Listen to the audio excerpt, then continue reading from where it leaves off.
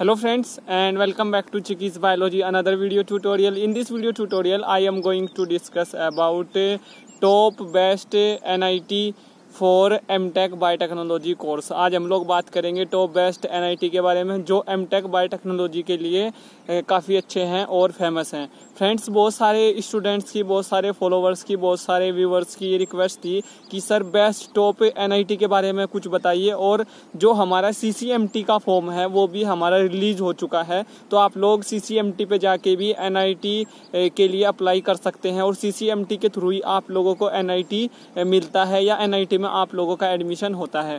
Friends, कोई भी NIT good है या बैड है बायोटेक्नोलॉजी कोर्स के लिए, इस पॉइंट को हम लोग दो अपने जो हमारे फैक्टर होते हैं उन दो फैक्टर से हम लोग कंपेयर करते हैं कि कौन सा NIT हमारा बैड है और कौन सा NIT हमारा गुड है बायोटेक्नोलॉजी कोर्स के लिए या M.Tech बायोटेक्नोलॉजी कोर्स के लिए।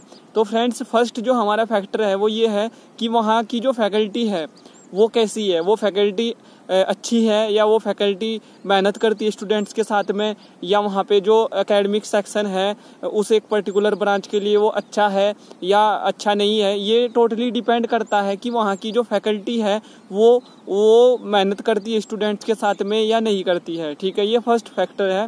सेकंड जो फैक्टर है वो ये है कि वहाँ की जो लैब है, बायोटेक्नोलॉजी की जो लैब है वो अच्छी है या नहीं है। ठीक है, वहाँ पे जो बायोटेक्नोलॉजी से रिलेटेड जो इंस्ट्रूमेंट्स हैं उस एक पर्टिकुलर NIT में वो इंस्ट्रूमेंट क्या क्या है, वहाँ पे टैम है, वहाँ पे ट्रांसमिशन इलेक्ट्रॉन माइक्रोस्कोप है या वहाँ पे सैम है फॉर एग्जांपल या नहीं है, ये बहुत मैटर करता है। क्योंकि जो बायोटेक्नोलॉजी फील्ड है या जो बायोटेक्नोलॉजी हमारी जो ब्रांच है वो टोटली उसका जो वर्क है वो टोटली एक एनालिटिकल अप्रोच है।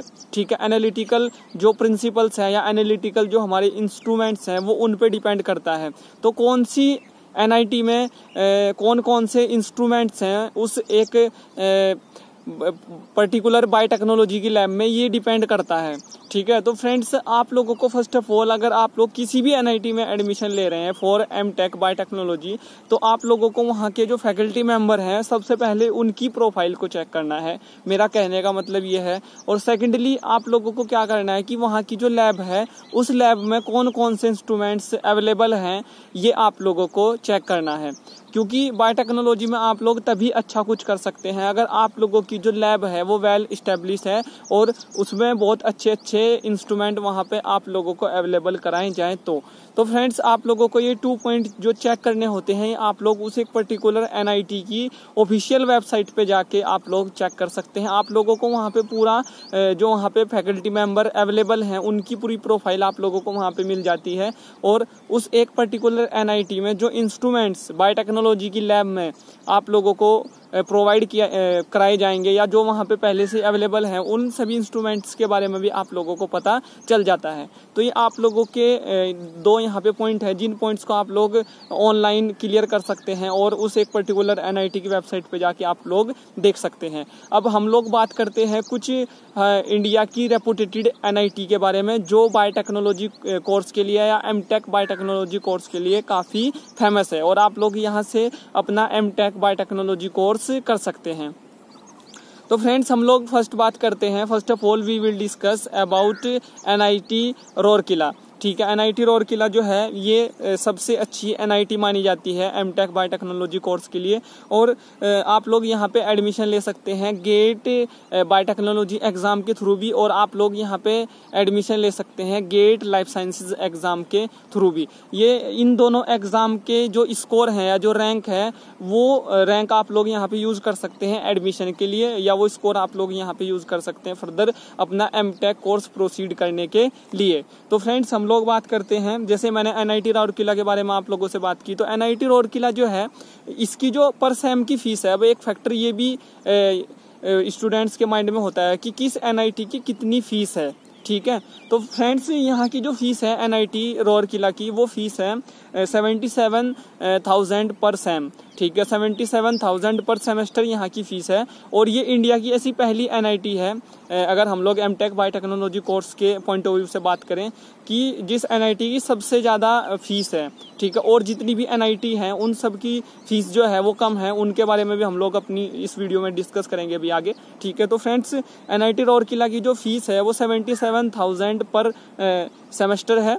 और अब हम लोग बात करते हैं NIT दुर्गापुर की। NIT दुर्गापुर जो है ये सेकंड नंबर का NIT माना जाता है, ठीक है, M.Tech बायोटेक्नोलॉजी कोर्स के पॉइंट ऑफ व्यू से। और आप लोग यहाँ पे M.Tech बायोटेक्नोलॉजी कोर्स में एडमिशन ले सकते हैं। तो फ्रेंड्स, हम लोग सेकंड NIT की बात करते हैं, NIT दुर्गापुर। NIT दुर्गापुर भी एक अच्छा NIT है और आप लोग यहाँ से भी M.Tech बायोटेक्नोलॉजी कोर्स कर सकते हैं। नेक्स्ट हम लोग बात करते हैं NIT इलाहाबाद। NIT इलाहाबाद से भी आप लोग अपना ये कोर्स कर सकते हैं और ये भी एक अच्छा NIT है M.Tech बायोटेक्नोलॉजी कोर्स के लिए। नेक्स्ट हम लोग बात करते हैं NIT भोपाल। NIT भोपाल भी एक अच्छा NIT है। और नेक्स्ट हम लोग बात करते हैं, जैसे जो हमारा NIT दुर्गापुर है, NIT हमारा इलाहाबाद है, NIT भोपाल है, इनकी जो पर सेमेस्टर की फीस है M.Tech बायोटेक्नोलॉजी कोर्स की, वो है हमारी 45,000 पर सेमेस्टर, ठीक है। यानी जैसे मैंने आप लोगों को बताया था कि NIT राउरकेला की सबसे ज़्यादा फीस है और उससे कम ही और जो हमारी NITs हैं उनकी फ़ीस है। तो ये आप लोगों को हमेशा अपने माइंड में रिमेंबर रखना है, हमेशा आप लोगों को ये अपने माइंड में आप लोगों को ये हमेशा ही मेंशन करके रखना है, क्योंकि फ़ीस जो है वो भी बहुत मैटर करती है। अब हम लोग नेक्स्ट बात करते हैं NIT वारंगल की और NIT तिरुचिपल्ली। NIT वारंगल और NIT तिरुचिपल्ली जो है, इन दोनों NIT में M.Tech बायोटेक्नोलॉजी कोर्स नहीं है। बट आप लोगों ने अगर अपना B.Tech बायोटेक्नोलॉजी कोर्स किया है, अगर आप लोगों ने अपना B.Tech बायोकेमिकल इंजीनियरिंग कोर्स किया है, या आप लोगों ने अपना B.Tech बायोमेडिकल इंजीनियरिंग कोर्स किया है, तो आप लोग यहाँ से M.Tech एनवायरमेंटल इंजीनियरिंग कोर्स कर सकते हैं अपने गेट लाइफ साइंस एग्जाम के स्कोर के थ्रू और अपने गेट बायोटेक्नोलॉजी एग्जाम के स्कोर के थ्रू। तो फ्रेंड्स, एनवायरमेंटल जो इंजीनियरिंग है, एनवायरमेंटल इंजीनियरिंग का भी बहुत स्कोप है इंडिया के अंदर। और मैं तो ये बोलूँगा कि बायोटेक्नोलॉजी से ज़्यादा अभी सर्वे में ये पाया गया है, बायोटेक्नोलॉजी से ज़्यादा जो स्कोप है इंडिया के अंदर वो एनवायरमेंटल इंजीनियरिंग का ही है। तो आप लोग एनवायरमेंटल इंजीनियरिंग में भी फर्दर स्विच कर सकते हैं।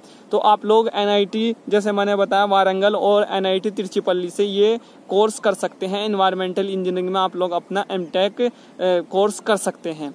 तो नेक्स्ट हम लोग बात करते हैं NIT सूरतकल की। NIT सूरतकल भी एक अच्छा NIT है और यहाँ से भी आप लोग अपना M.Tech कोर्स कर सकते हैं। पर यहाँ पे भी कोर M.Tech बायोटेक्नोलॉजी कोर्स नहीं है। यहाँ पे जो आप लोगों को स्पेशलाइजेशन मिलेगा M.Tech कोर्स का, तो वो स्पेशलाइजेशन आप लोगों को मिलेगा इंडस्ट्रियल बायोटेक्नोलॉजी में। इंडस्ट्रियल बायोटेक्नोलॉजी जो हमारा है, इंडस्ट्रियल बायोटेक्नोलॉजी एक इंटरडिसिप्लिनरी ब्रांच है बायोटेक्नोलॉजी की ही, और इंडस्ट्रियल बायोटेक्नोलॉजी से आप लोग अपना M.Tech कोर्स यहाँ से कर सकते हैं अपने गेट लाइफ साइंसेज एग्ज़ाम के स्कोर के थ्रू और अपने गेट बायोटेक्नोलॉजी एग्ज़ाम के स्कोर के थ्रू। जो आप लोगों ने अपना एंट्रेंस एग्ज़ाम दिया है उस स्कोर को आप लोग फर्दर यहाँ पे यूज कर सकते हैं। तो ये बात हो गई NIT सूरतकल की। और यहाँ पे जो कोर्स अवेलेबल है वो है M.Tech इंडस्ट्रियल बायोटेक्नोलॉजी। तो आप लोग M.Tech इंडस्ट्रियल बायोटेक्नोलॉजी कोर्स यहाँ से कर सकते हैं। नेक्स्ट जो यहाँ का इंडस्ट्रियल बायोटेक्नोलॉजी कोर्स है वो अंडर आता है केमिकल इंजीनियरिंग डिपार्टमेंट के। जो केमिकल इंजीनियरिंग डिपार्टमेंट है उस केमिकल इंजीनियरिंग डिपार्टमेंट के अंदर ही यहाँ का जो मैंने आप लोगों को बताया इंडस्ट्रियल बायोटेक्नोलॉजी जो कोर्स है वो industrial biotechnology course chemical engineering department के अंडर में आता है और केमिकल इंजीनियरिंग डिपार्टमेंट में ही ये कोर्स यहाँ पे फर्दर प्रोसीड होता है। तो आप लोग यहाँ से ये कोर्स कर सकते हैं अगर आप लोगों ने B.Tech बायोटेक्नोलॉजी कोर्स अपना किया है। आप लोगों को ज़्यादा ओवर थिंक करने की ज़रूरत नहीं है। आप लोगों के साथ में जो मैंने NIT आप लोगों के साथ में यहाँ पे डिस्कस किए, ये सभी NIT जो हैं बायोटेक्नोलॉजी कोर्स के लिए या जो बायोटेक्नोलॉजी से रिलेटेड हमारे इंटरडिसिप्लिनरी जो कोर्सेज हैं उनके लिए काफ़ी अच्छे हैं। और आप लोग इनमें से किसी एक NIT को आप लोग चूज़ कर सकते हैं और फर्दर जो अपना आप लोगों का जो कोर्स है उसको आप लोग फर्दर प्रोसीड कर सकते हैं। आप लोगों को ज़्यादा परेशान होने की कोई ज़रूरत नहीं है। और अगर आप लोग चाहते हैं कि मैं फ्यूचर में भी आप लोगों को ऐसी वीडियोस प्रोवाइड कराता रहूं तो प्लीज़ फ्रेंड्स मेरे चैनल को सब्सक्राइब करना न भूलें और वीडियोस को ज़्यादा से ज़्यादा शेयर करें, ज़्यादा से ज़्यादा लाइक करें। और आप लोग मेरे साथ में अगर जुड़ना चाहते हैं तो आप लोग मेरे साथ में चिकीज़ बायोलॉजी के ऑफिशियल फेसबुक पेज के साथ भी जुड़ सकते हैं। वहाँ पे आप मेरे साथ में कनेक्टेड हो सकते हैं और आप लोग मेरे साथ में चिकीज़ बायोलॉजी के इंस्टाग्राम अकाउंट पे भी कनेक्टेड हो सकते हैं और वहाँ पे भी आप लोग अपने जो क्वेश्चंस हैं, जो आप लोगों की क्वेरीज हैं, आप लोगों के जो थॉट्स हैं या आप लोगों की जो प्रॉब्लम्स हैं, उनको आप लोग मेरे साथ में शेयर कर सकते हैं। So thank you friends, thank you for watching.